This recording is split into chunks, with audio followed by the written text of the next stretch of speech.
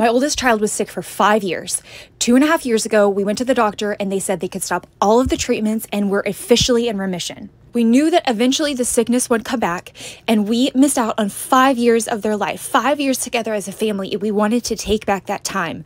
We started traveling 2.5 years ago. It was only supposed to be for a couple of months, but once we found community on the road and we knew that we could live a wonderful life living in an RV, we decided to sell our house and travel full time. It is honestly the best thing that we have done for our family. It is not always easy, and there have been so many hard things that have happened over the last 2.5 years. But now we have control over our family and the time that we get to spend together, and we get to actually enjoy our kids. Click follow to come on our adventures.